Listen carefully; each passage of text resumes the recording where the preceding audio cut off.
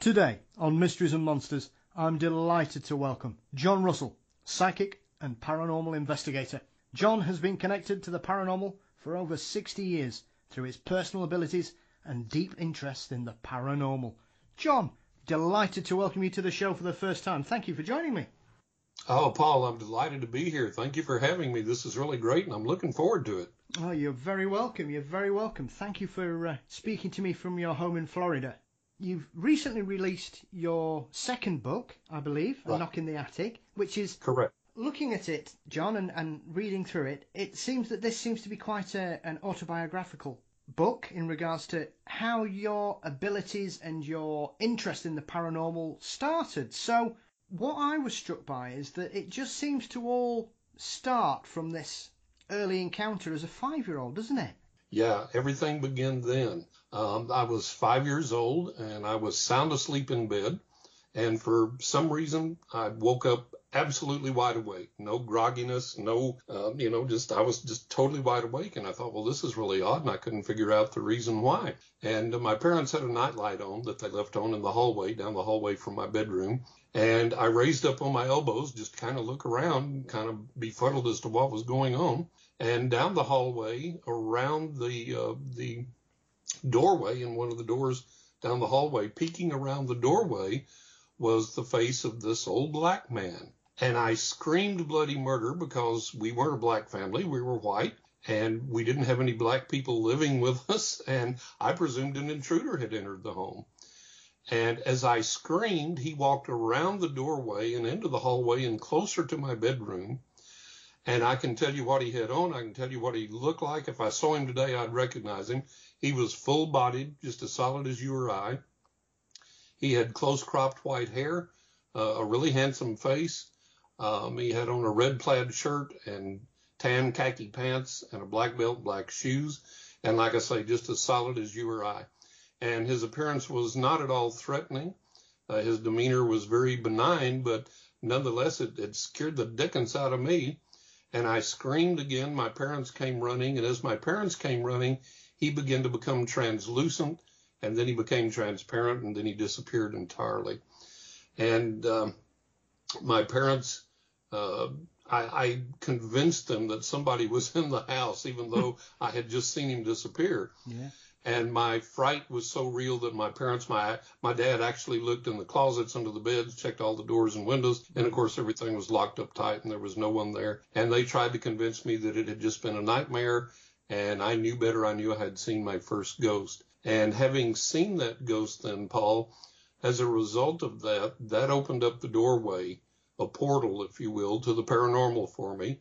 And since that time, I've had well over 1,000 paranormal manifestations in my life. And these are real manifestations. They actually occur on the physical realm. It's not something I've dreamed or meditated or hallucinated or envisioned or anything like that. These are real experiences that actually occur. A lot of times other people witness them. We've photographed them. We've recorded them, so on and so forth. And then in addition to opening that portal to these experiences, I became aware of my psychic gift then, around the same time. And so apparently this old black ghost, this old black gentleman, his job was to come and open that portal and wake me up and activate my psychic gift and make me aware of all of that. And he did. And it's been a great, marvelous, exciting life full of wonder and adventure and incredible experiences. Yeah. So you grew up in Texas, I believe, John, with your family. I grew up, yes, in West Texas. I grew up in West Texas, right. Were you ever able to kind of solve where this spirit had come from, where this gentleman had arrived from, or do you just presume it was your turn and this chap was there, as you say, to kind of open your eyes to your reality? Because regardless of any kind of experience in that manner, John, seeing a ghost when you're 5 years old is usually frightening enough. I would imagine it became quite unusual to suddenly realise that perhaps your perception of the world around you had changed completely because of this experience. Yeah, absolutely. It was a drastic change. And, the appearance of the ghost was frightening. The realization of what was happening to me and the changes occurring in my life were frightening. And it took me a long time before I could go to bed and not look over my shoulder and not raise up and look around the room every now and then. because I kept expecting the ghost to come back, and I was like, why? What would he ask me? What would he do? Would he scare me? Would he want me to do something frightening? And I think you hit it when you said that the ghost was probably just, it was my turn. And the ghost came and said, okay, I'll go wake this guy up. I'll make him aware of his gift, and we'll activate that, and I'll open the portal so he can have these experiences. And down the road, he's going to become a pro at this and help people around the world. And that's what happened. So it was very enjoyable. And as a side of that, I have never been scared again. I've never been frightened again. And of all the experiences I've had, now I can say I've been startled. Yeah. If you know you're absolutely alone in the house and you turn around and someone's standing there, you jump. And when they disappear, then you go, oh, okay, it's the folks from the other side. And but I've never been scared again. I've never been frightened again. And of all the experiences I've had, some have been very bizarre. Some have been a little creepy. But I've never had anything that's really scared me since. Yeah, I can imagine. You've certainly got to keep your wits about you, John, no doubt. Oh, absolutely. Absolutely. So I noticed that you eventually became a professional reader by around the age of 18, John. So how was that kind of development from being this child that had this experience and discovering that perhaps you were more perceptive to the spiritual realm at that age, and that developed through your childhood? Because I know there's an amusing story in your book where you refer to a family friend and going on holiday and start telling them what they've been up to, and you can kind of feel your parents giving you this kind of deathly stare, John, in regards to careful what you're saying about. So how did your family view this? Did it eventually get to a point where they just went, yeah, we think John might be onto something here? Because I would imagine, as you refer to there when you had your first experience with the spirit that came to see you, they would probably put this down to an overactive imagination or just perhaps some childhood fantasy. But clearly, as things developed, John, they certainly realised that that wasn't what was going on. Yeah, exactly right. Exactly right. And my mother was always a believer in the paranormal. And my dad, who was actually my stepdad, he was kind of a closet believer. And he didn't understand it, and it scared him. So he didn't want to try to understand it, and he didn't want to get close to it. But as the experiences began to occur in my life, like the incident with the friends that came over, it was obvious that something real was going on in my life and that I did have a real gift. And we had such a plethora of paranormal manifestations and experiences began around that time and continue constantly, so that they were aware that, yeah, there's something real going on here. And then the way that I made it to become a professional reader around age 18 was I had studied everything I could get my hands on because it interested me. And I was always a seeker of the truth. I wanted to know what really worked, what didn't, so on and so forth. So I studied everything I could, and I practiced my gift, and I developed my gift. I learned to listen to the other side. And around the early teenage years, I began to do readings for people, and I also fell in love with the tarot. And being an artist and a photographer, I love the imagery of the tarot. It really speaks to me. And so I began to utilize the tarot a lot in my readings. And by the time I was 15, 16, I was reading a lot for family, friends of the family, and so on and so forth. And then I began to get a little bit of a reputation there. People would drive 200 miles one way to get a reading with me and things like that. And then by the age of 18, I began to accept money for the readings, and then went on to be professional and to start reading professionally at age 18. Yeah. So what I often found really interesting as well, John, is that you've ended up becoming an associate pastor, I believe, as well. So yeah. Was that something that developed through your connection to the spirit realm as a teenager, and it was something you wanted to move into as a young man, or did you find that was just your general calling and you had a wider appreciation of all aspects of the spiritual realm, as it were? Yeah, Paul, I think it was that, a wider appreciation of everything, and I just kind of stumbled into it.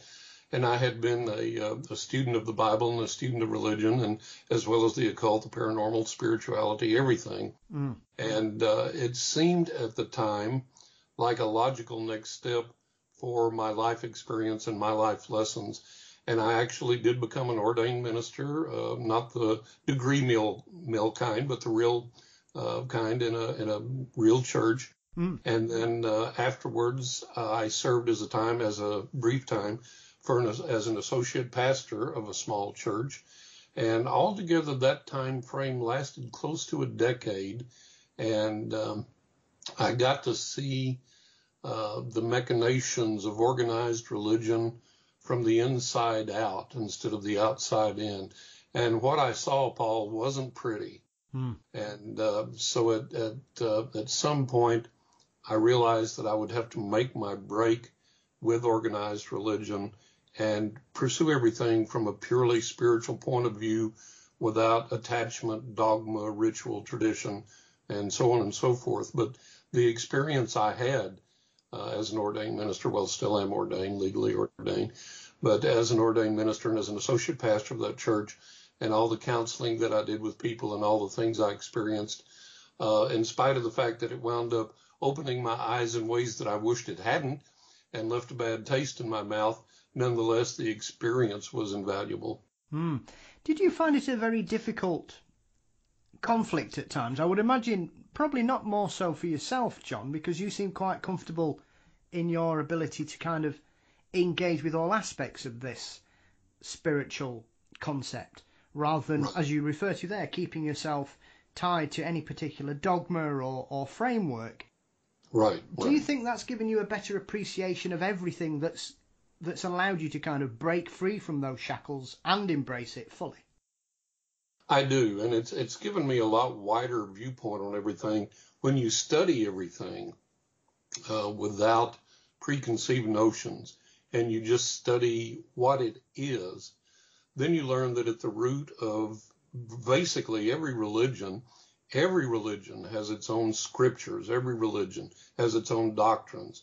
And unfortunately, the bottom line with every religion is it comes down to us versus them. We've got the truth and you don't. And if you don't believe our way, you're going to be punished somehow, divinely or supernaturally or by God or by whatever. There's always some kind of separation or punishment or banishment or whatever involved. And that's in every religion. Most people don't realize that. But if you study every religion at its core, all religions are us versus them. And I sat one day and I realized that, not everybody can be right. Everybody proclaims to have the only right way, and everybody says that, and everybody can't be correct. Mm. And so I realized at that point that, okay, I have to move outside of the realms of dogma and tradition and ritual. And I had to do that in the purely spiritual realm, the paranormal realm as well, because there are people in the paranormal community that are very hidebound in their particular belief systems about maybe what ghosts are or what UFOs are or whatever. And once they adopt that particular belief system, then they're immune to any criticism or any viewpoints that are different than theirs. And so my whole purpose in developing my spiritual gifts, my credo has always been to follow the truth no matter where it took me and to try and find out what that truth was. And for me, it's always come down to what works in the physical realm.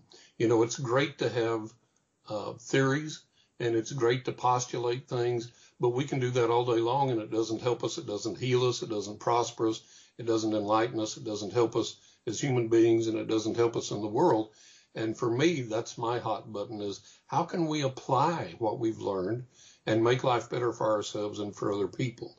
And without dogma, without ritual, without tradition, and to try things and see if they work. And if they don't work, get rid of it. And then let's try something else.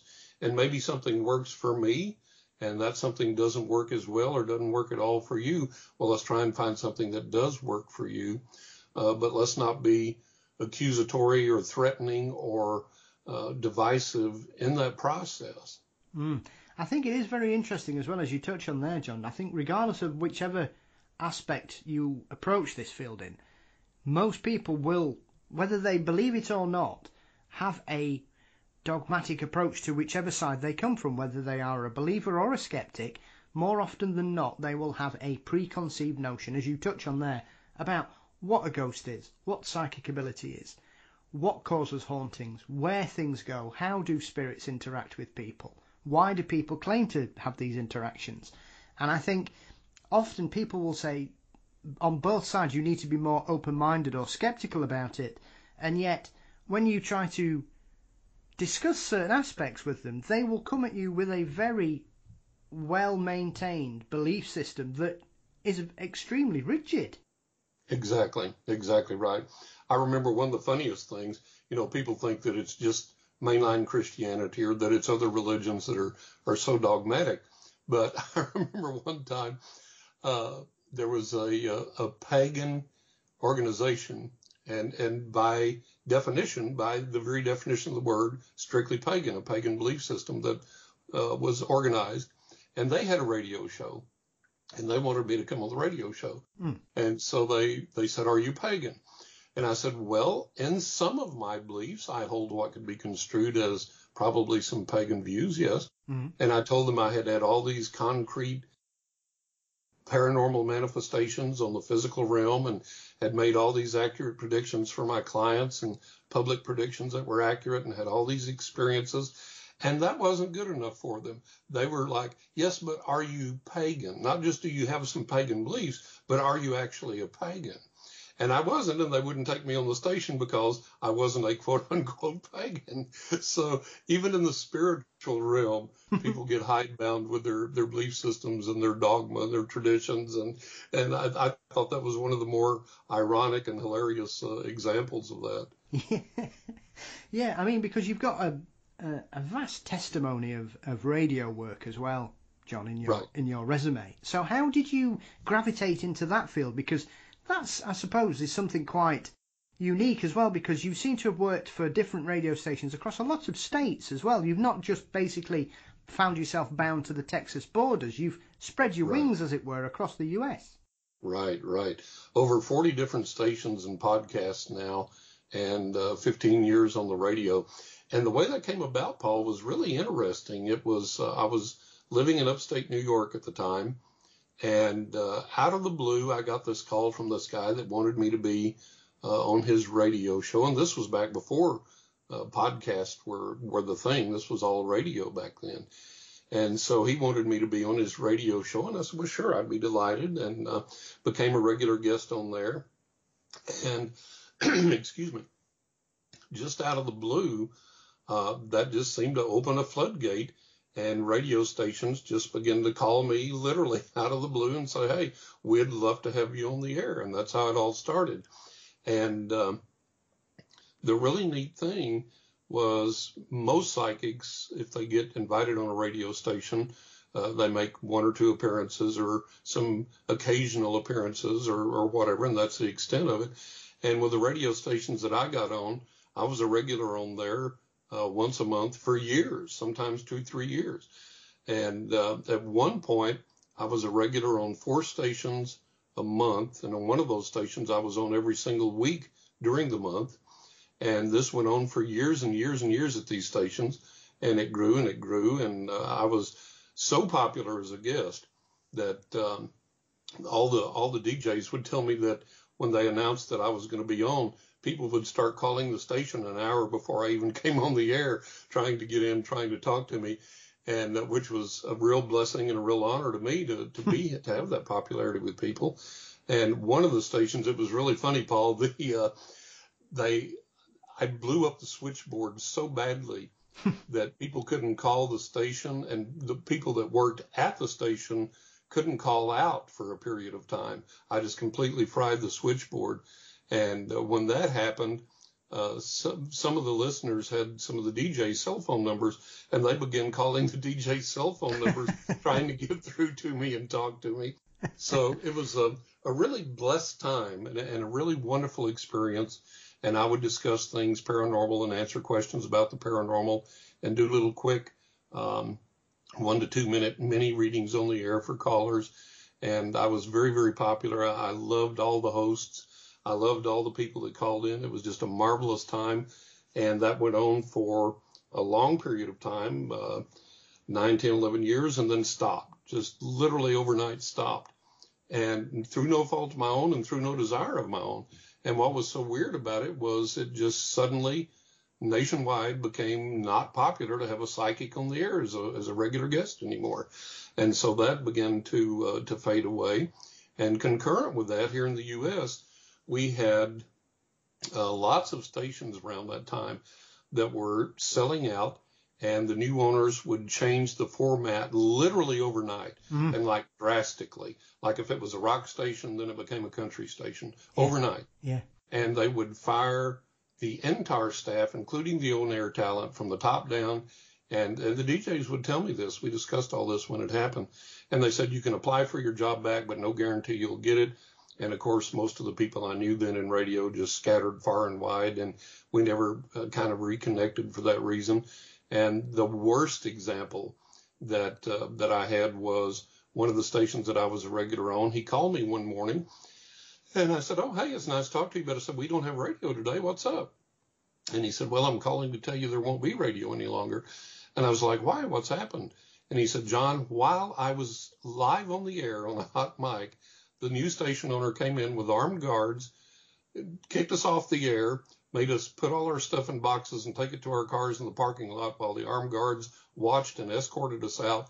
And then they literally put a chain and a padlock on the door, and that's how they changed the format. So for a number of years, that was the end of my radio career, and I really missed it. I love being on the air. I love being talking to the DJs and talking to the guests that called in. And so I missed that, and nothing ever clicked. Nothing ever happened again. And then just all of a sudden, here it came again. I had a guy I'd done radio with, and he started doing podcasts, and he called me up and said, hey, I'm getting back into this again. Would you be interested? I said, sure. And then I was on Coast to Coast AM with George Noory, and a lot of people heard me on there and wanted me for their podcast from that. And then from there, it just kind of blew up, and then boom, now I'm back on the air again, and it's great. I'm loving it. I'm enjoying it. But it was so funny. It just came out of the blue in the first place and disappeared into the blue at the end of that run. And then here it is coming out of the blue again, and I'm enjoying it again. So it's a great time. Yeah, it is something I've got some personal experience with as well, John, because I'm someone that's always listened to radio stations from around the world, and obviously having visited the States, on my last visit, I found a wonderful radio station in Florida, and I loved it. And it was obviously in the early days of the internet. So I was delighted to return back to the UK and discover that I could listen to this radio station here in the UK in my bedroom or my office or wherever, listening to the sounds of Florida. Isn't that amazing? And I know it's 15, 16 years ago, but still it was, it kind of takes you back, and you have the memories of your trips and things like that and the places you've gone. Absolutely. And I used to listen to this radio station regularly, once, twice a week, just stick it on for a few hours and have it on in the background, and it was great. And then I put it on one day, and it had completely changed. It had, as you say, literally overnight, it had gone from a retro 80s pop station to become a dance station overnight. And I was like, how on earth does this happen? That was the same thing. They'd got all these DJs and everything, and I think it was on a Monday, and then on Tuesday it had completely flipped into this brand new station, completely new DJs, done. Yep. Very, very strange. Very, very strange. So that's radio. So, yeah, absolutely. Yeah. It certainly is a cutthroat business in the States. I know that too well, like I say. It is. It absolutely is. Alongside all this as well, what I found very interesting in regards to your life and your career is that you've often done a lot of paranormal investigations, but not primarily as one would suspect someone with psychic abilities would be, John. Right. Often people would say, if someone's a psychic, they will go and try and contact people to find out more about the houses or whatever. But you seem to have a real kind of interest in hauntings rather than that kind of psychic connection, if that makes sense. Yeah, well, I do. It does. I have an interest in all of it, actually. My thing, the way I got into formal paranormal investigations was, again, going back to my childhood and into my teenage years, and this quest for the truth. What's real? What isn't? Is there a real haunting here or not? Is it myth? Is it somebody's overactive imagination? Did a squirrel run across the roof and somebody said, oh, there it is, there's a ghost, So there were a lot of things that I discovered you could disprove. There were a lot of things that I discovered that people misinterpreted. And then I discovered there were the real manifestations. And that's what I wanted to get to the bottom of, what was and what wasn't. And then of those manifestations, for me, it's never been about let's provoke it and say that it's there. Oh, did you see it or hear it? Yes, I did. Did we record it? Yes, we did. Okay. But what does that do? That doesn't tell you why the manifestation is occurring and what the spirit wants to communicate and what you can learn from that and that type of things. Now, you don't always get that answer. Unfortunately, we don't always find out the exact reasons why. That's like in my book, A Knock on the Attic, I talk about the dropped marble noise when I was a kid. And that manifestation we could never attribute to anybody or anything, and we could never figure out what it meant. And we tried, but there was never no answer there. So sometimes we don't get answers, but I think most of the time there are answers there if we'll try. And if we'll have patience and take the time to interact with the spirit, interact with the ghost, interact with the manifestation and say, okay, why are you here? Is there anyone in particular you're trying to communicate something to? That type of thing, and really work at it. You can't go in and just spend one night and say, okay, well, we got an EVP, we got the answer, we're out of here, on to the next house or whatever. Yeah. You got to spend some time there. You got to take some time. For one thing, it's like I've always said, you can't make an appointment with a UFO. We take what we can get from the other side when we can get it, and the other side plays peekaboo with us for whatever reasons. So when I go to a place to do a paranormal investigation, I want all the time that I can take. If it's only one day, I want all the hours I can get in that day. If I can spend several days there or a week there, in some cases even more, I want to take advantage of that, because you don't know when the best manifestations are going to occur, and you want to be aware and ready and seeking those and available to those when they do happen. So that's really what led me into the paranormal investigations and my mindset about them. Like I say, let's not just say, okay, there was a knocking in the walls. Well, why was there a knock in the walls? And like I say, sometimes you don't get that answer. You get little hints or little clues, or you may speculate. But a lot of the time you can understand why some manifestation is going on. And I think that has to be the drive of serious paranormal investigators. It's okay, why? This is happening. Why is it happening? And what can we learn from it? And what do we need to do, or the persons involved need to do, and that type of thing. So that's the real hot button for me there. Yeah, because I think you've got to take into consideration, if you are going into the world of the paranormal investigation, John, there are a variety of different types. It's not a one-size-fits-all kind of situation. You will have events that are cyclical, that will happen on certain days or certain times of the day or certain days of the week, or you will have things that will just happen all the time. And I would imagine as your investigations develop, you would come across different types of paranormal investigations and different types of hauntings, no doubt. Oh, sure. Yeah, absolutely. It's like you say, some things do seem to be cyclical, and other things seem to be like a one-time appearance, like they occur and they get whatever message they want to across, or sometimes it's just a kind of a, hey, we're here kind of thing, and they get whatever attention they want, and then that ceases, and ceases to exist, ceases to be, and I've experienced that. And then there are other manifestations that kind of seem to beckon to you to learn more and explore more. And one example of that in my first book, Writing with Ghost Angels and the Spirits of the Dead, I had a lucid dream, which I was led to a place that it turned out to be a real location that I didn't even know existed. And when I got there to that location, I asked my guys on the other side, I said, okay, it's real, it's here, you've led me here, now what? They said, we're not going to tell you right now. It's going to take a process of you coming back several more times, because there's a progression of learning here for you that we want to expose you to. And Paul, I'm like everybody else. I want all my answers yesterday, and I want all my knowledge right now. I'm as impatient as everybody else, but that was the message that was given to me. So sometimes we're beckoned to a certain place, and there's stages there that we have to go through and things that we have to learn in stages. And maybe it's for life lessons, or maybe it's our spiritual growth or whatever. But sometimes that occurs, and I've had that experience. Yeah, so it's almost as if you've got to be prepared and ready for it. And when you're equipped to deal with whatever's there, that's when your mind opens up to it, no doubt. Exactly, exactly. And I tell people, always have your intuition active, always be listening, always pay attention. It's like I literally believe in guardian angels, and when people read my books, they'll learn why. And people always say, especially skeptics will say, well, I was just in an accident. Where was my guardian angel?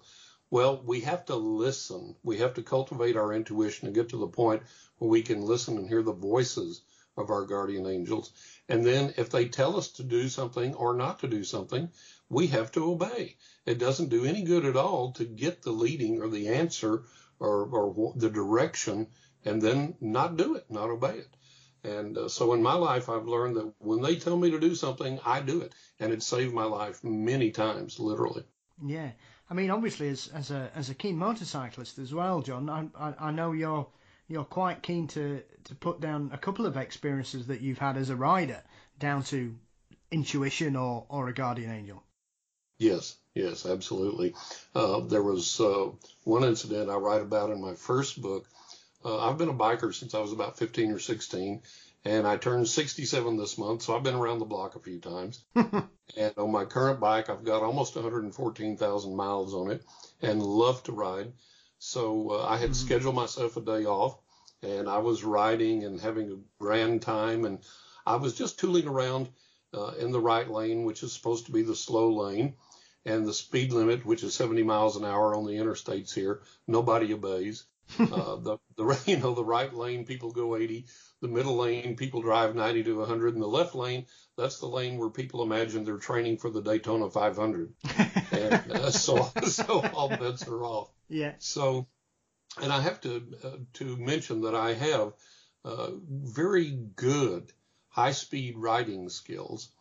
But that particular day, I just wanted to lollygag and enjoy the scenery. It was a beautiful blue sky, sunshine day with no wind, and it was a good scenery, beautiful countryside. And I just wanted to lollygag in that right lane and enjoy the scenery and just have a good time. And as I'm rolling along down the highway, this voice says, move into the far left lane. Now, I have talked with the guys on the other side and received enough information from them that I should know better than to argue. But I argued. I said, look, I'm comfortable here. It's going to take a lot of riding to weave through this traffic and get in the left lane. And then they go, John, move into the left lane now. So I'm like, okay, that I cannot argue with.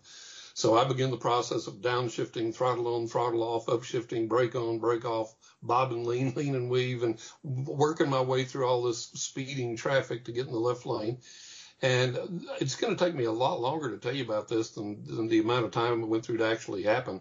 It was just split seconds. Yeah. And when I got into the left lane, over in the right lane where I had just been, this car either hit someone or got hit and actually spun around and was facing the wrong way on the one-way interstate.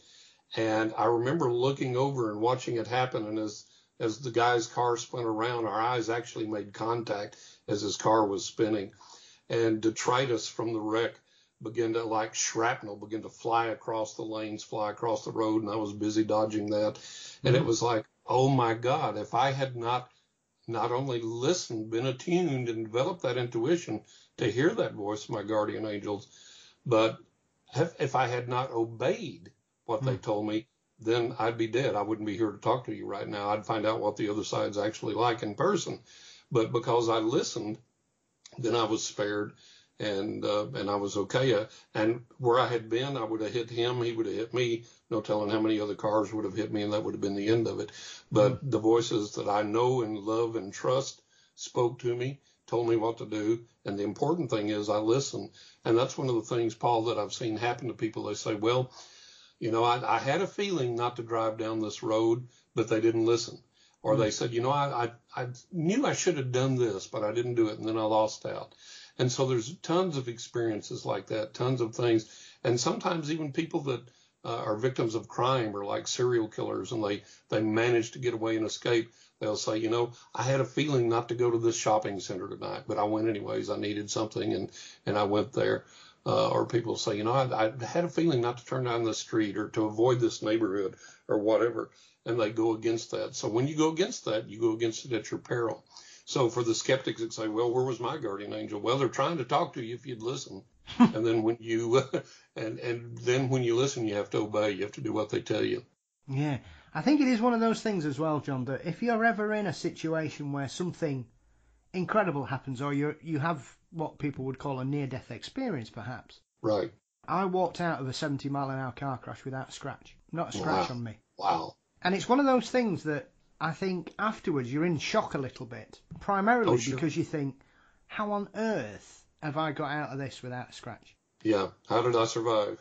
And it often gives you more questions than answers as well, because like you say, you sometimes have a gut feeling about a situation or an event, or Right. like you say, some people make decisions not to do things as well. I mean, history's littered with people changing their minds at the last minute about taking trips. I mean, there are several stories about the Titanic, for prime example, John, and and certain people changing air travel plans and things like that, and accidents and terrible crashes happen. So it is a very interesting aspect that, is that a guardian angel? Is that what people would call a gut instinct? And if it is it the same kind of thing?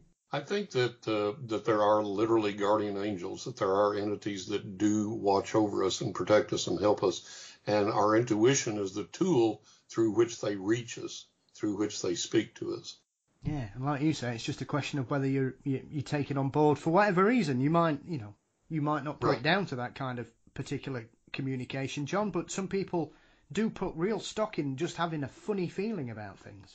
Absolutely, absolutely. And I think that, like I say, whether you carry it further and say, well, it was my guardian angel or that was my spirit guide or whatever, however you come to that realization, just be thankful that you have it and that it's there and that you've learned to listen to it. And our intuition can be trained. We can learn to listen to our intuition, and we can learn to connect with the other side and receive that guidance and so on and so forth if we'll take the time to do it. The problem is we're too plugged in, we're too wired. We always are scrolling on our cell phone, or we have the earbuds in, or we have music going, or the TV going, or whatever. And we have to learn to completely disconnect. No music, no noise, no sound, no cell phones, no calls, no television, no radio, nothing. And just sit in the quiet and listen and learn how to receive what the other side is trying to get to us and trying to tell us.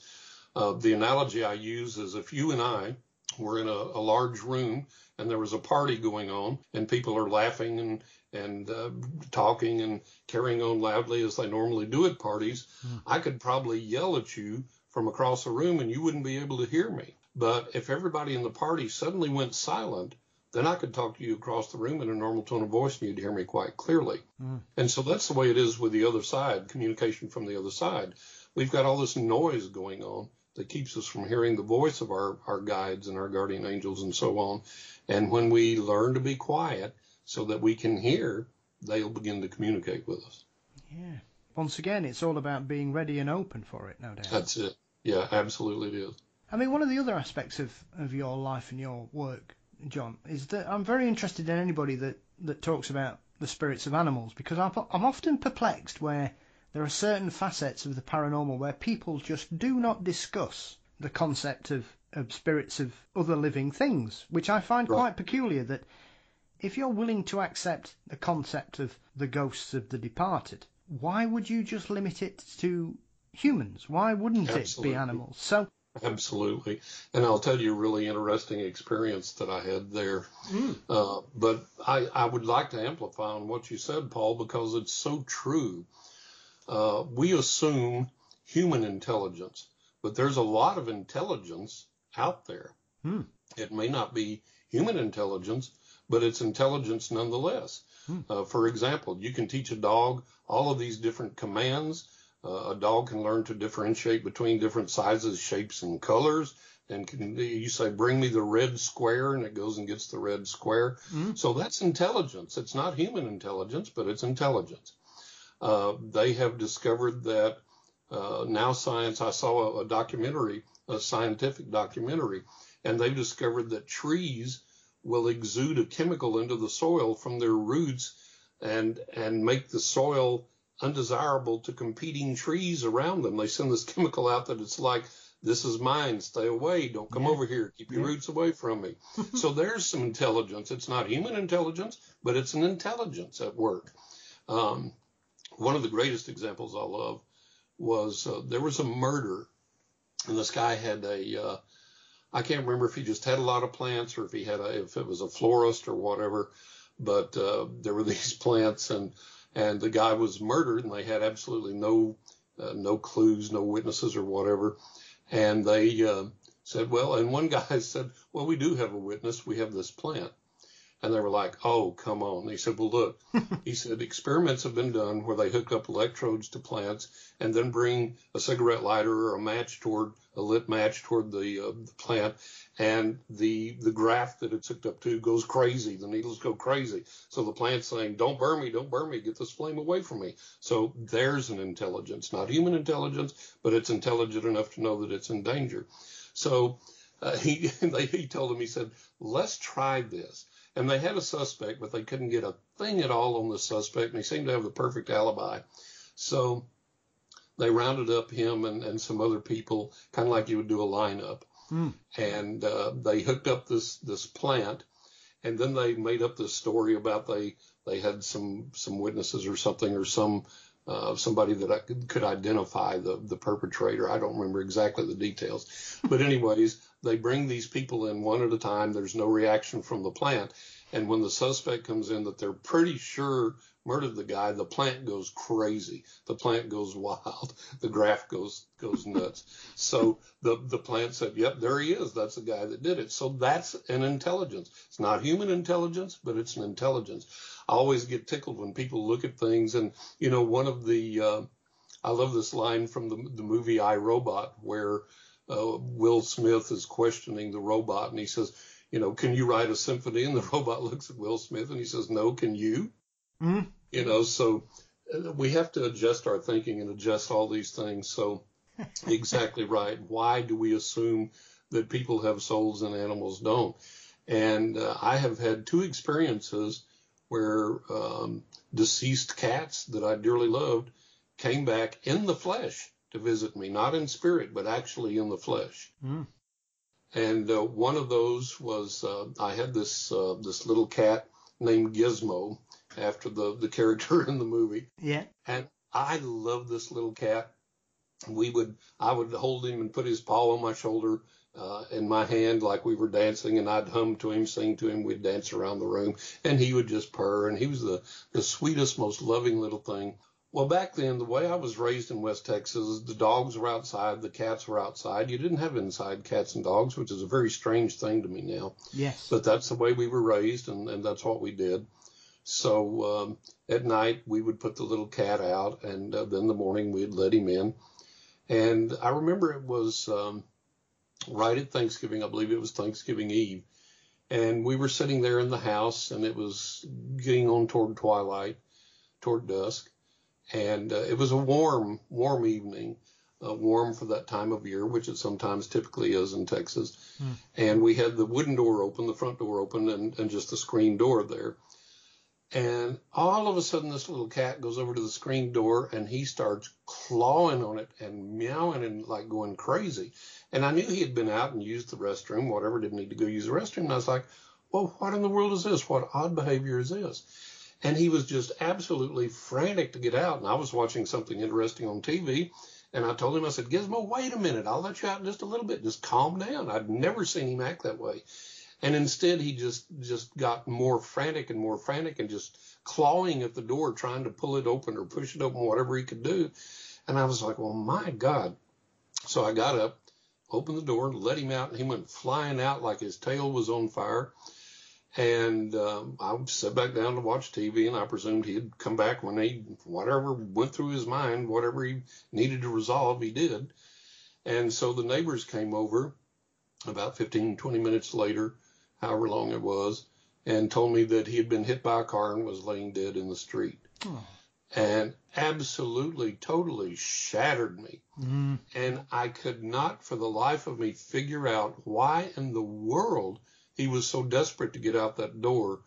And it was like, I don't know if he had the premonition that this was going to be his time. He was going to go. This is how he was going to cross over or wanted to cross over, or if there was just something else that gave him some urge to get out there and it was an accident. I don't know. But it was the most odd behavior I'd ever seen. I never could reconcile it, and it just shattered me, absolutely shattered me. So years down the road, I had moved back to my old family home, and I also had this big red Doberman named Elsa, and Gizmo knew Elsa, and they loved each other. And so I still had Elsa, and she was in a pen outside, and so I was on the front porch changing a light bulb out in the porch light and washing clothes, and I didn't have a dryer. My family had never owned a dryer. We had clotheslines in the backyard, and we would hang the laundry up outside. So, and my mom was dead. My sister had moved, and I was there at the house by myself. So I was on the porch, and I hear this meow, and from around the corner of the house, running up onto the porch 90 miles an hour, comes this adult cat that is the spitting image of Gizmo, the exact spitting image, and runs up to me just loving and just meowing and carrying on. I'm like, my God, and I couldn't even stop myself. I said, Gizmo? And so he's just loving all over me, and I'm like, oh my God, this is the strangest thing I've ever seen. I'm like, well, surely not. This must be wishful thinking. It couldn't be, but it was him grown up. And so I opened the door to take my stool in, for I'd been standing on to change the light bulb. And he ran into the house, and he was just purring and happy. And I was like, my God, this is the strangest thing I've ever seen. And I could pet him. I could touch him. And about that time, the laundry finished. And so I gathered everything up in the basket, went to hang it out outside. And he came with me, and he just was so happy. He was jumping up into the air and rubbing against the laundry basket I was holding while I was carrying it. He would jump up in the air and rub against it while he was in the air and land. And he was just overjoyed. And I was like, my God, this is the wildest thing I've ever seen. And Elsa saw him and let out this yelp that was almost a scream of like recognition, like Gizmo. And he saw her and ran over there and laid down in front of her pen, and they pawed at each other through the chain link and just carried on and carried on. And I'm like, my Lord. So I hung out my clothes, and he was still out there with Elsa. And so typical of the time, I went back in to get a bowl of milk and bring out for the cat. And so I got the bowl of milk, came outside, and that only took me a few seconds. And I came out, and I was here, kitty, kitty, kitty, and looked around the corner, and cat was gone. And never saw it again. There had never been any cat like that in the neighborhood. Never saw that cat again. Never had any other cat come around. And so I am absolutely, totally, completely convinced that that was Gizmo. My goodness. I mean, often you will have people, John, that have departed pets that will pay them a visit. But I've never heard of one where it's an actual physical interaction to that level. You know what I mean? Because often people will see the animal, be it a cat or a dog, and they will see it in their house, or they'll hear it, or it will do something that it used to do when it was alive. Right. I mean, that is remarkable. It's almost as if, I mean, how long had you been back home? Had you been home in the area a while, or had you recently returned? Oh, no, it was where we had lived was just across town. And when I went back to the old family home then, I had been there a little while. And so it had been several years since Gizmo had died. Yeah. And I have the same experiences that you and a lot of other people do, that we had some of our animals die here of old age, and like one of their favorite toys, we'd hear it being batted across the floor, and we were like, oh, there they are. Yes. But again, we didn't see them. We just saw the effect of the manifestation. But with Gizmo, that was an actual literal manifestation that I could literally pet, touch, see. And then I had another physical manifestation from one of our cats here in Florida that had crossed over, and he came back physically, but I didn't get to touch him, but he appeared in the flesh. He came back in the flesh. That is remarkable. I mean, it is. And especially for the dog to also interact with it. And as you say, you know, without wishing to sound or talking cliches, John, dogs and cats are not the best things, though occasionally they will make Right. fantastic relationships and be as thick as thieves, which is always Right. quite amusing when you see dogs and cats that basically love each other to death. Yeah. So for the dog to also have that kind of interaction and recognition Right. gives it a whole different perspective as well, because often I think we don't put much scope in paranormal responses from animals, although people will often talk about their pets staring off at walls or barking at things that aren't there, John, and often that will be a symbol that or an indicator that something is occurring or something is about to occur. Exactly. Exactly. So for the fact that your dog also seemed to recognise this cat and have an interaction with it. Yep. How was she after? Incredible. Yeah, how was the dog after she disappeared then? Was she looking for her? Yeah. Bumfuzzled. She was just bumfuzzled. She was like, where did he go? and and we were both pretty gobsmacked, actually. It was like, okay, here, and then just disappeared a second later. And that seems to be the case with these manifestations, is that they very quickly disappear. And yeah. Yeah, it's almost as if he came around just to welcome you home. Yeah, and just say, hey, I'm here, I made it, I'm okay, and whatever happened, but I'm all right now, and want you to know that I love you and I'll see you again. Oh. Which is what I believe. Yeah, absolutely. There is a lot of people that seem to have that kind of interaction when they've had an experience, or like in your situation, John, that you'd returned home, that someone comes back to say hi. Right. No, that's lovely. It's a beautiful thing. It's a wonderful thing. And I always tell people, I say, look, when you have these experiences, whether it's from an animal or a deceased loved one, a person on the other side, or an angelic presence or some type of entity, some type of spirit guide or nature spirit or whatever, don't discount it. Cherish it and realize, don't say, oh, that was just coincidence or wishful thinking or whatever. No, that's reality. And we need to treasure those moments and treasure the fact that we do get those communications from the other side, and we do get guidance from the other side, and we do get help, and we do get evidence that the people we love live on, the animals we love live on, and so on and so forth. And I always tell my clients, I say, listen, if you get up and you smell your dead husband's cigar, don't say, oh, that's just wishful thinking or a coincidence. That's him communicating with you. Treasure that experience and realize and accept the reality of that and cherish that. Absolutely. And I think you should take whatever it makes you feel like, John, whether it makes you feel happy or sad, just embrace it and move on from it. Absolutely. Well, that's made me feel all warm and fuzzy. Thank you, John. Excellent. So, another aspect that I was really interested in was the work that you prepared in regards to this fascinating sounding documentary that was looking into the assassination of Lincoln. And there's a couple of reasons why, John. Firstly is your self-proclaimed lack of historical knowledge, other than the basic information in regards to Lincoln's assassination on the 14th of April in 1865, which I found refreshing, that your candid honesty about how little you knew about it makes the whole thing very interesting. So how did this come about? Were you contacted out of the blue once again, or was it someone that was aware of your work and thought that you would be a good fit for it, John? No, I was contacted out of the blue once again. Back again when I was living in New York, I got an email one day from Atlas Media Corporation, which is one of the biggest media corporations in New York. And they were looking for psychic talent for this proposed series titled Psychic History, in which the psychic would go to these various places and come up with what they thought had actually happened, and so on and so forth, enlarge the historical perspective from a psychic and a paranormal viewpoint.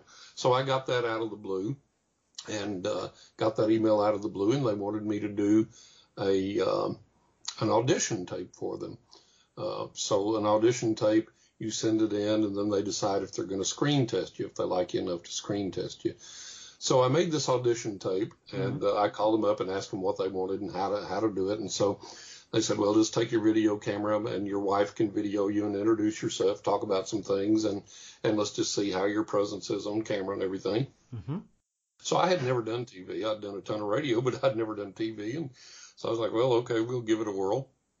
So my wife and I went up to the attic in our home there, which was a site of incredible paranormal manifestations. And we thought, well, that would be a good place to shoot the audition tape. Yeah.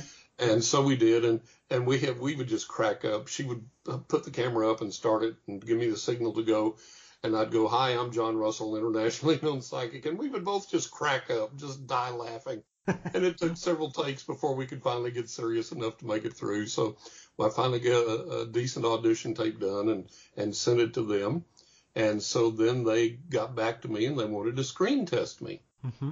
So I said, well, this is pretty exciting. And I had been asking the other side for an opportunity like that because there's so much BS on TV about the paranormal. And I wanted the opportunity to kind of set things straight and give people some truth and some reality and some things they could really sink their teeth into. And so I said, well, man, this will be a great opportunity. Mm. They sent a guy out that was working for them at the time, with them at the time, as a producer, a writer, and so on, director. And his name was Jim Mullen. He's still a good friend of mine. Mm. And he came out with one of the members of the camera crew and talked to me at my house. And he said, okay, well, this is how we're going to do the screen test. Well, he was a disbeliever, and most of the people in the crew were disbelievers. But it was popular then to have psychics on the show and to do that kind of show. Mm. So they had jumped on the bandwagon. He was like, okay, well, we're going to see who's film worthy here, and we'll do this show. So at the time, more so when I was younger, and I was a lot younger then even, and more so when I was younger, it was my mission in life to make believers out of people. And so I set out to make believers out of the whole film crew. And so we went to shoot the screen test, and I was able to tell the crew things that I had no way of knowing about themselves. Mm. And so that kind of freaked them out a little bit. And then we went to locations that I made specific statements about, detailed statements about, that again, I didn't even know of these locations because I grew up in West Texas and didn't have any knowledge of New York at all. And through research, for some of the more out in left field statements I had made, they discovered I was right about the things I had said. Mm. So that was very interesting for them. So they went from the screen test to saying, okay, we're going to shoot the pilot now. And I signed a 5-year contract with Atlas Media and the History Channel. And we were shooting for the History Channel. So the great thing about that was there were some shows that had already shot at some of these locations, and people were disgusted with them because of the histrionics of these so-called psychics and phony paranormal investigators and goofy paranormal investigators. And so because of the cachet of Atlas Media and because of the cachet of the History Channel, and them saying, hey, we've got a guy that's the real deal and he's solid and he's not going to do anything stupid or pull any stupid stunts or bring any embarrassment onto you. Because of all of that, we were able to get into all of these places like Ford's Theater and so on and so forth without any tourists there, only us, just me and the film crew and no one else. And we were able to just spend as much time as we wanted in each one of those places. So it was a marvelous, marvelous experience. So that's how that came about. And then going into this, I was like, well, psychic history. I said, listen, I'm a good psychic, but I'm the worst student of history on the planet. I said, I hate history. I don't like history. I haven't studied history. I'm the guy, and I'm not making this up or being melodramatic. This is a literal truth. I'm the kid that in class used to sit down and write cheat notes, crib notes on his hand and on little pieces of paper and look at them for the history test. Okay. And I absolutely hated history. It's a detestable subject to me. So they said, you're the perfect guy because you don't know anything. So anything you come up with, it's going to be fantastic if we can validate it. So I said, okay. So from that perspective, that's how we went into the pilot. And the very first place we went, and I have to tell you something funny, and this is in the book. We're in the van filming, and Well, I should go back even before that. In New York, now I'm raised in West Texas. A little aside here, but it's kind of relevant. It's kind of funny. I was raised in West Texas, and at the time, if I'm walking into the grocery store and I see a woman coming out balancing a couple of bags of groceries, I was raised, you go over, take the groceries from her, say, ma'am, where's your car? You walk her to her car, and you know the groceries for her. Okay, Yeah. that's the way I was raised. So here we are, we're loading up the van in New York City, in Manhattan, to begin our drive to D.C. and all these places. And so I go over and grab one of the cameras to help load the van. And I learned two things, Paul. The first thing, my producer comes over to me and he goes, no, put that down. He said, the talent doesn't lift things, doesn't do things, because, look, what if you pick that up, sprain something, hurt yourself, we have to delay filming or even cancel filming? I said, oh, okay, I didn't think of that. And second, you're going to get all sweaty, and we can't film you if you're sweaty. We don't want you sweaty on camera. Okay. Okay. So that was the first thing I learned. The second thing I learned was those cameras guys pick up, or gals, and hold them on their shoulders out in the field while they're filming. Those things are heavy.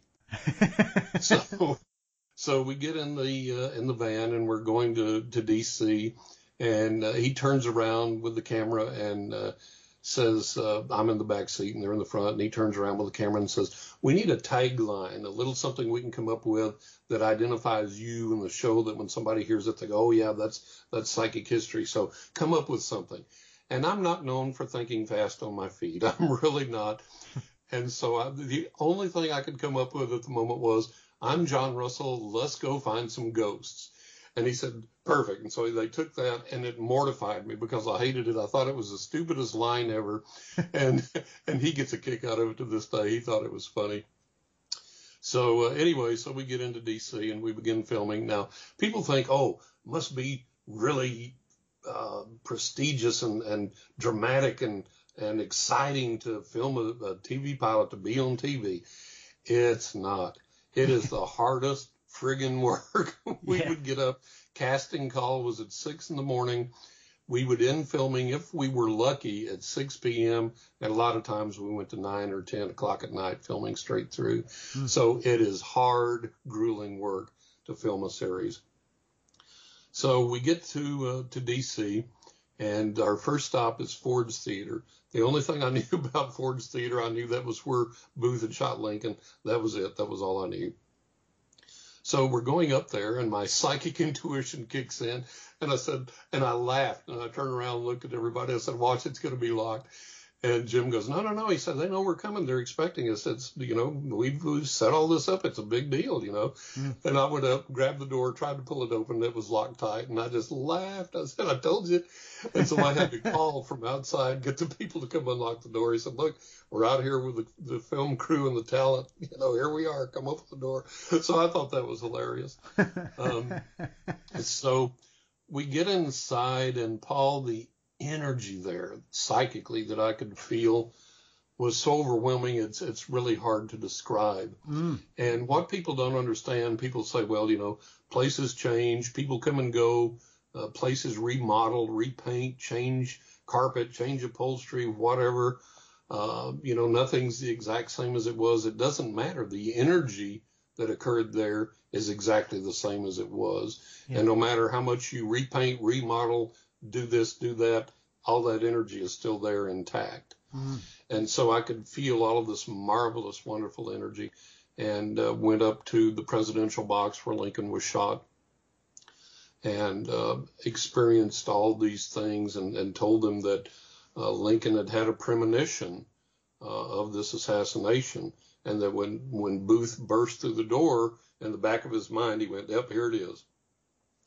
And come to find out, it was pretty common knowledge. We had a lot of Lincoln experts then that we interviewed, afterwards and so on. And it was pretty common knowledge that Lincoln did indeed have a lot of premonitions and had a lot of dreams that he considered to be precognitive dreams. Yeah. And so I picked up on that, and I said, when Booth jumped after he shot Lincoln, he jumped from the balcony onto the stage, and he yelled something at the audience, but I can't understand it. I can't make sense out of what it is. Yeah. I know he yelled something, but it's like foreign language to me. Well, it was. He yelled Sic Semper Tyrannis, which is Latin for thus ever to tyrants. Yes. And so I could hear him yell it, but I couldn't understand it. I didn't know what it was. Mm. So I got a lot of things like that. And then there was a ghost that appeared almost physically to me and beckoned me over there to the presidential box. And I was able to pick him out of pictures at the time, identify him from pictures that they had. And he was one of the people that was in on the plot that had backed out. And there were a lot of people in on this plot to kill Lincoln. A lot. People don't realize that, but there was a whole lot of people. And it wasn't just Lincoln. They were after the vice president. They were after other important officials. And the goal was actually to bring down the government and plunge the country into chaos. Yeah. That was the actual goal. And and I told him, I said, man, Booth may have been the guy that was on center stage here, but I said there were a lot of people involved in this assassination plot, and it went very high up and very deep. Mm-hmm. And one of the Lincoln experts said that it was Booth's hand that held the gun, but there were many fingers on the trigger. Yeah. So that was validation of that.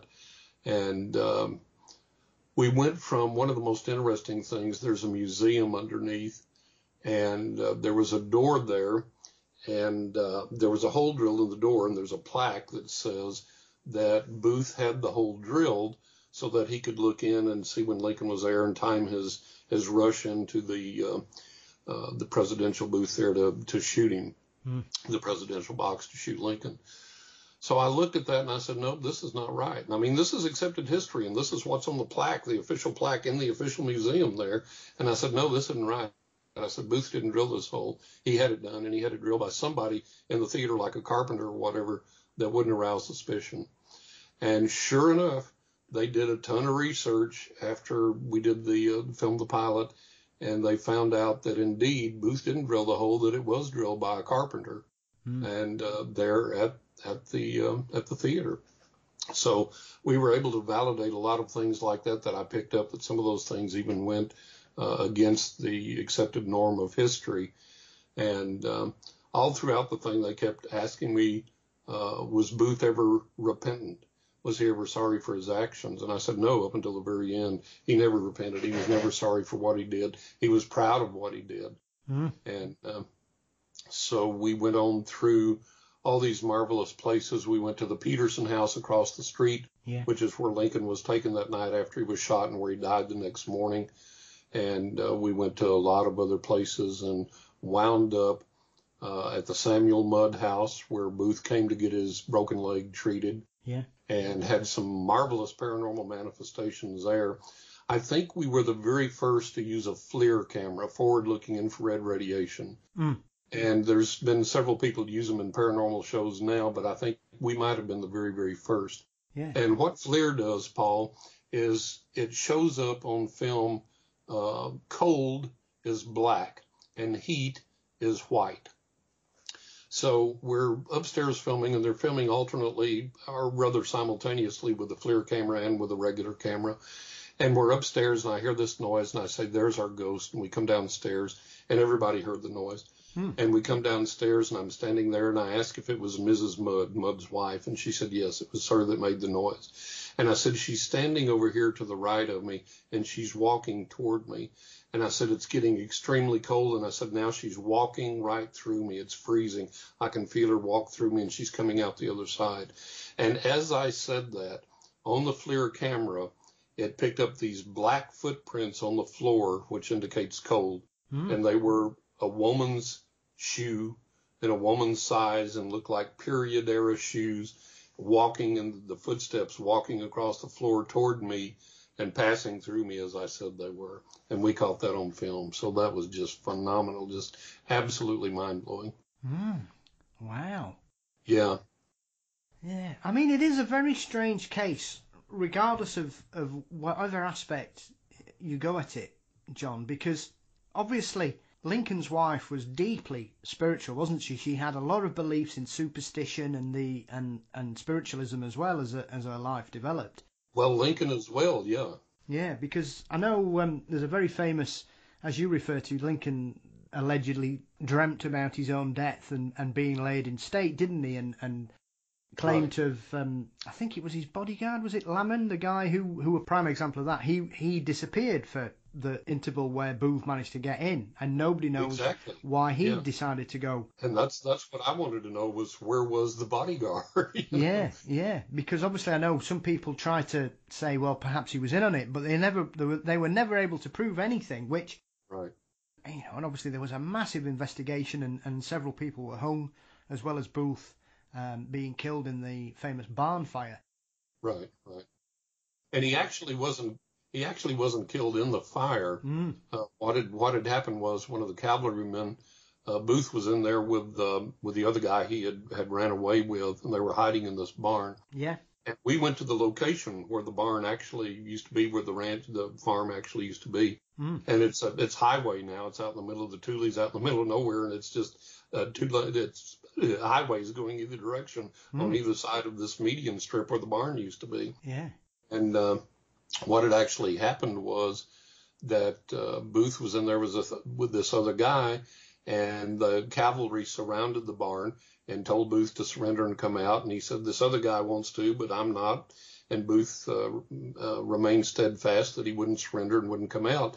Well, Booth's leg was still bum, and he got up and he was hobbling around on this broken leg and had his gun pointed at the barn door, and he was getting up ready to fight, basically. Mm. And so one of the cavalrymen had been watching him through the slats in the barn and had his gun trained on him, and he was intending to wing Booth, or to shoot him in the leg or maybe the shoulder or something, just wing him and wound him so that he would fall down, they could run in and then capture him. Yeah. And as erratic as Booth was moving, the cavalryman, when he fired his shot, he shot him in the neck. Yeah. Accidentally, because of Booth's erratic movement. And then that's what killed Booth. They dragged him out, and then that's where he died there. And so I was able to pick up on when we went there, I was able to discern. I said, I see all these people on horseback coming with guns drawn. Well, that was the cavalry coming in. And I perceived that. I got that, and then I said, I'm seeing that either Booth dies right here or very close to this area, and they don't have it marked. There weren't any markers or anything that I recall. And they said, yeah, he died within a few yards of where we're standing right now. So that was awesome. That was interesting to get that information come through.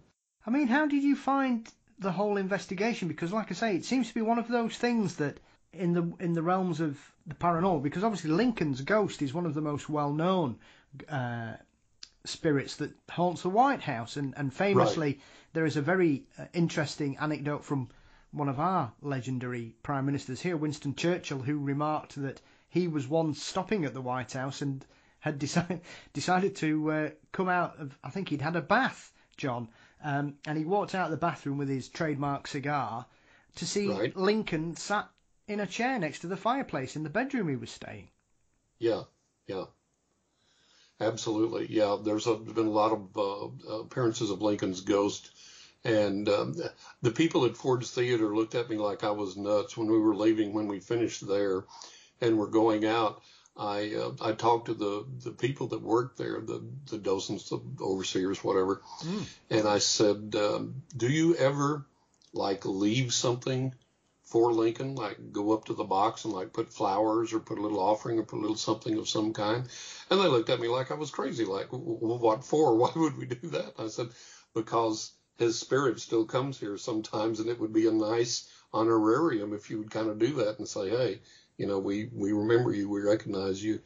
And but they just kind of looked at me like I was crazy. So I mean, it is one of those strange things as well, because I know the building, obviously after what had happened with Lincoln, was immediately shut down as a theatre, and the government took it over for a while, I believe. And there was a very famous and tragic incident about 30 years later, wasn't there, where I think the front of the building collapsed and killed about 20 people as well? I don't know. Yeah. And people just presumed that this building was cursed, and I think that may be more to do with superstition, because it wasn't a theatre for a very long time, but it obviously now it seems to have embraced its past and its historical place in American history now. Right, yeah. Yeah, and it is an active theater again now, yeah. So, Oh, fantastic. oh, it was interesting. It was interesting, let me tell you. I can imagine. And especially getting the chance to sort of go through all that and relive it, especially as someone that was coming to it with a fairly blank canvas as well, John. Would it have been quite interesting for yourself? It was. It was a marvelous learning experience, and to learn it from the psychic perspective, from the supernatural perspective, and have that validated, have them do research afterward about the things I had picked up on and seen and felt psychically, and to validate everything that I had gotten, that was really tremendous. But let me tell you, Paul, to walk where those people had walked, to walk in Lincoln's literal footsteps, to stand in the place of this dramatic history was just mind blowing. Just, what an incredible experience. And then unfortunately, the pilot never aired. It never went to air, and we were all just really, really heartbroken about that. I saw the rough of the pilot after it was done, and it was funny because as we kept going to these locations and as we kept doing things, my producer said, Johnny said, I don't know how we're going to do this. He said, just in the short time we've been filming, we've got enough here for a series. And he said, I don't know how I'm going to condense this down to a pilot. He said, it's just incredible. And so he did, and did an incredibly wonderful job of it. And it captured everything in a really serious, really good manner. And it was really, really exciting and really, really entertaining and really believable. And then it didn't go to air, and we were just beaten up with it. It was like, oh my God, because I believe it would have been a really phenomenal series, and we could have made a big difference in people's belief systems and getting some information out there and things that's not being done in that way today. And I think it would have really been a real success. And I'm sorry it didn't go.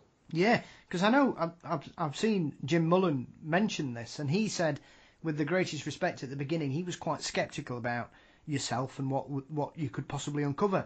And he said within a few hours and a few days of starting this production, John, he was blown away by what was coming out, because people were verifying things that, as you refer to there, things like the hole. People had just misunderstood information, and it was your kind of insights that opened up new avenues of investigation for people. Exactly right, yeah. And in addition to that, I had made it, like I said before, I had made it a personal vendetta to make everybody in the crew believers. And so things would happen like, I remember one incident, we were riding in the van, we were on our way to another location to film, and Jim was on the phone with somebody, and I tapped Jim on the leg, and I said, listen, I've got to interrupt you. And he goes, okay. He said, tells this guy, he said, hold on. I said, tell the guy just hold on, but to not hang up, but just hold on. And he said, okay. And I said, this guy that you're talking to, somebody just died, like his aunt or his grandmother. There's some female relative that just died, and he's been made the executor of the estate, the executor of the will. Ask him.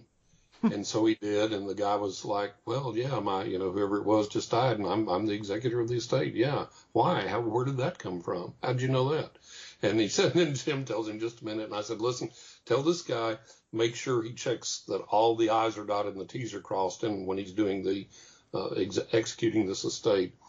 And so Jim tells him that, and the guy's like, how in the world could you possibly know this?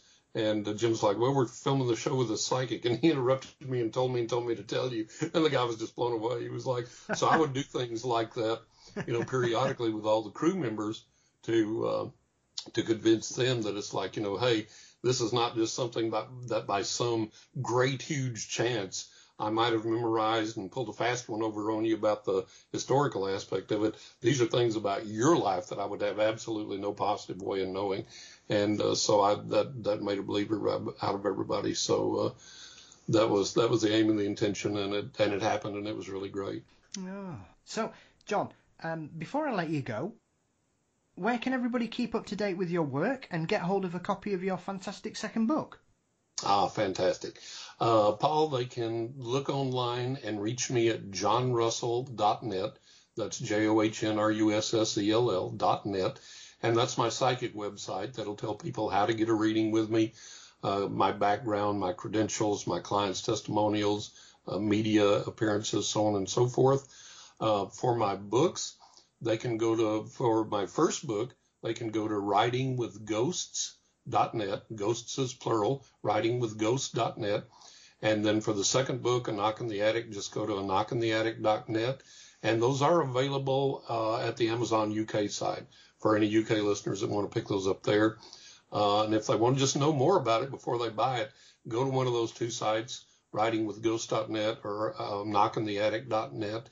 And it's got information there about the books and more about me and some testimonials, endorsements about the books. Uri Geller, the famous psychic, has given me endorsements for both books. I'm very proud to have that. So there's a lot of neat stuff there, and they can learn more there. And there's links there to buy it, Amazon, Books A Million, all these other places, wherever you want to pick it up. Brilliant. Well, listen, John, thank you so much for your time. It's been thoroughly enthralling and engaging to speak with you for the first time, and I hope and no doubt we will speak again at some point in the future. Paul, I hope so. I've enjoyed it very, very much. I appreciate you having me on, and I hope all the listeners enjoy it. And this has been great. This has been fascinating for me. Thank you.